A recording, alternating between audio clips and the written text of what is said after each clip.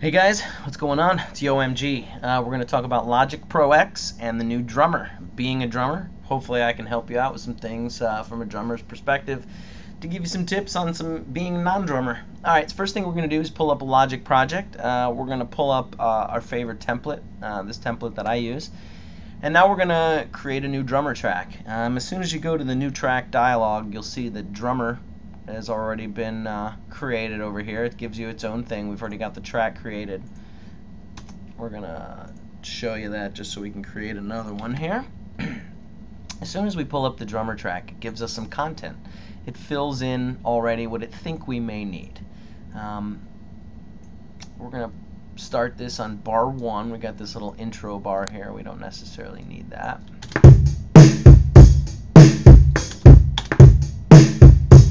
One thing I have noticed is the very beginning, when you start the drummer thing, it sometimes chokes a little bit. It's not really coming in quite on time. The workaround for that, I found that if you have either extra space at the beginning prior to the song starting, or if you can move the sequence back a little bit. So instead of starting right at 1, if we start here, sometimes it helps. In this case it didn't, but we'll deal with that in a minute. So as soon as we hear something, we hear that the drums are playing. We get a choice of these imaginary drummers, which they are what they are. A few different names: Kyle, Anders, Mark, Jesse, and Logan, I guess. So whatever drummer we pick, it's going to give us a preview of the kit here, and as you click any of the instruments, you can change. So you can change the kick drum. You can also change some of the snares. You can tune the snare, dampen it. Pretty cool. A lot of cool stuff that you can do with the basics of the kit. Now, if you click this little box at the bottom, you can actually get a few more options: shaker gain, tambourine, claps, cowbell, and sticks. If these are involved with your group, you can actually change the overall gain of them, how they fall in the track. So as we play this, we skip some kind of beat. This matrix window editor thing you have down here, kind of like a joystick, this ball can be moved around. As you probably have figured out, up and down goes between loud and soft, right and left goes between complex and simple. And you can do this as you're playing, and you should actually see the waveform change accordingly. So if I bring it all the way over here,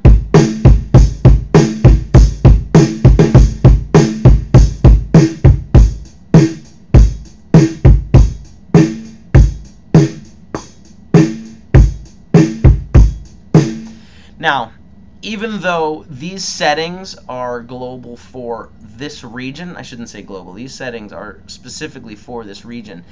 If this is my verse and I want to chop it up, or I want to do some different things, one thing you can do is you just go to your region and you cut it, so you make separate regions. So now you can make the second part of the region be a little bit more busy.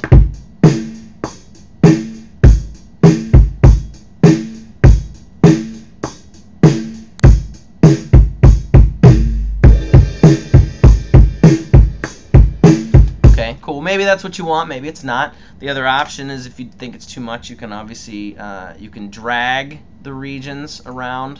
You can make a copy, so we're just going to copy the second half. And then, of course, anything we want to change is going to be always relative to that region. So if I want this first part to be soft and cross stick or soft beat, and then I want this section to be different, I would just move the ball. And as I click the different regions, it's going to change that. The other thing that's really cool that you can do is you can actually have you can have the drummer lock to, let's say, Kontakt or any other software that you have playing a bass line, a synth, or whatnot. So as you choose these presets here, you got a couple different variations, and these presets change again per groove. So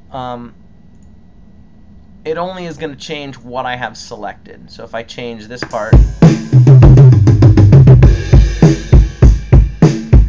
the region that was not selected is, of course, remains the same.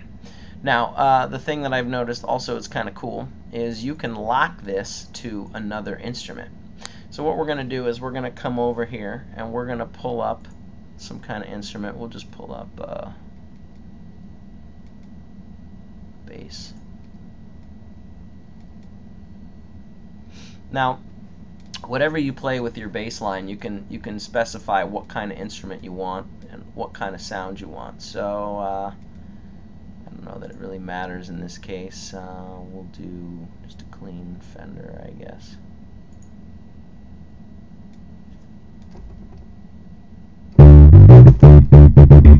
Alright, so there we go.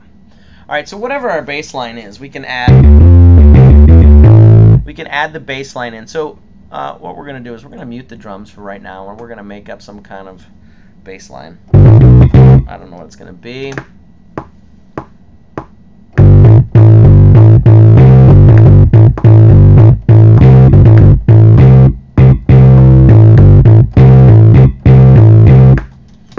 Oh, it's probably the most terrible bass line I've ever played, but that's okay. We're going to quantize it now. Okay, so let's say this is the part we wanted. We're going to loop this bass line here. So now when we come over to our drums, what we can do is even within the drummer that we have, we're going to click on details, and it gives us a few more options.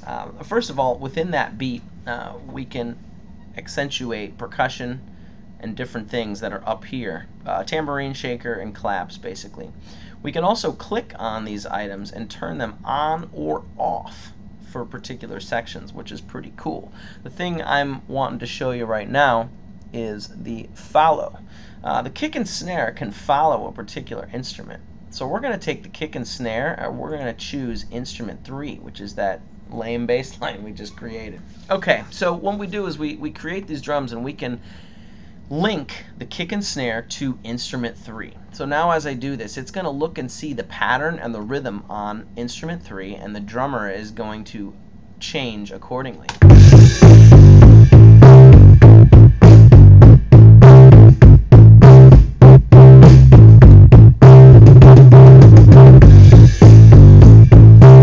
Now, the proof that it's working is if children are dancing, then you can usually guess it's a pretty good beat. We're going to say that maybe something's pretty cool. Alright, so as we change this bass line, we can make different variations. So we can copy this bass line over here. If we change the rhythm or we change the bass line in any way on this section, the drums are going to follow. Even if we put a new groove in, as long as they're following this particular groove is following this particular instrument, it will work. So now we come over here.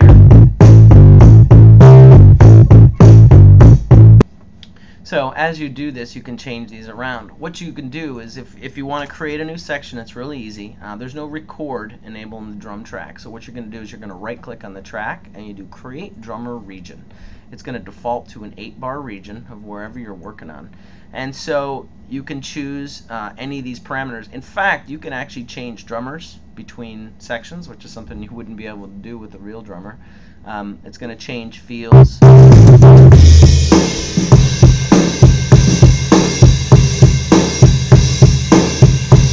Now we're going to take this rock beat and we're going to follow instrument 3 again. Now we're going to do it in real time. We're going to create instrument 3 while the drums is playing. We have this thing, I guess it's kind of in A.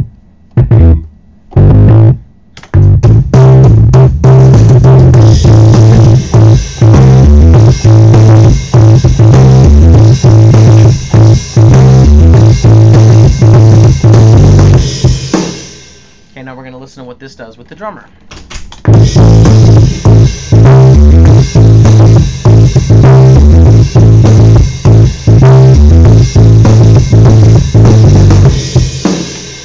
Now, of course, anything you click on, you can change immediately. Just remember, if you're really liking the sound that you have and you want to make sure you don't change it, make sure you don't grab this knob, or the quick solution would be to render or bounce each of the regions in place. And you can do that by right-clicking on the region, and then you do bounce. You want to do bounce in place, or you can apply your key command to doing that. By bouncing the region in place, you're going to capture as an actual audio file just that region. Now you can do any manipulations you would with a regular audio file, and you don't have to worry about changing your groove here. If you decide you want to go back to the original, you can just mute your render, unmute your original, and you still have it here. And so then you can audition different drummers playing the same thing. So if we say, okay, we want to hear a different guy, come over here to this person, hear this person playing the same parameters.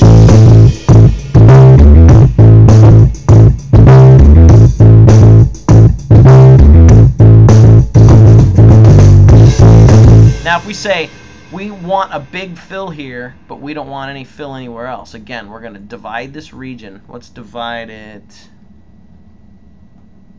right here. And we're going to take this one, super loud, super complex, with all the stuff in it.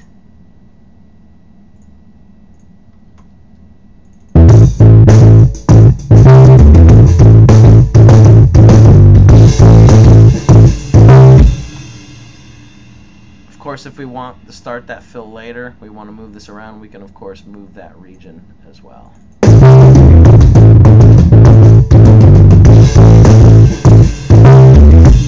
And of course I can change any of that region just by moving that particular section.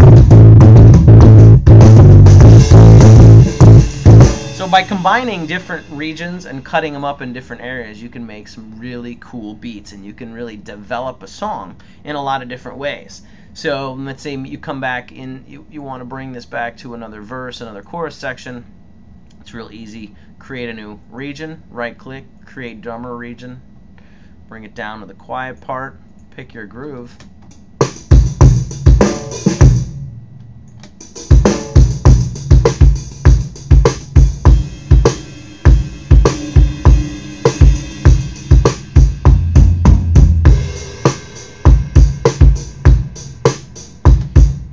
Again, it doesn't have to be a bass. We can pick a different instrument. We can come over here and we can grab something else. Say we want, I don't know why, but we'll do harpsichord. Nothing more rock and roll than a harpsichord, right?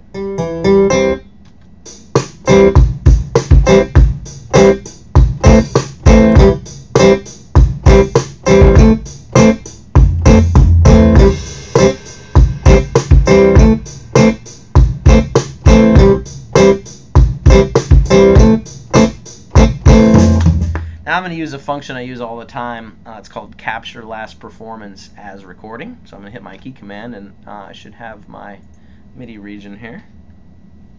I've got my harpsichord, and in the harpsichord what I'm going to do is I'm going to instantiate a MIDI effect, some kind of arpeggiator, so I get something a little crazier.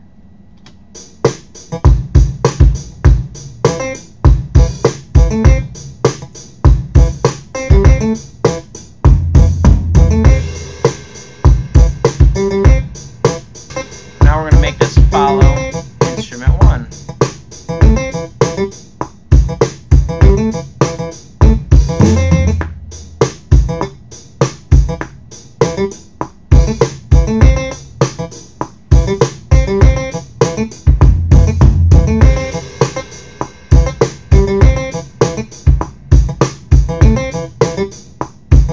So anyway, it's a little weird, but what the point is you can get it to follow any of the MIDI data, whether you trigger it, whether you sample in audio, it'll follow audio regions, it'll follow the MIDI data, and it'll follow the arpeggiation. So basically it looks for the rhythms and it accomplishes it. So take these ideas, run with them, try to create some new beats, and I'll be back with you with more fun tips. Peace out.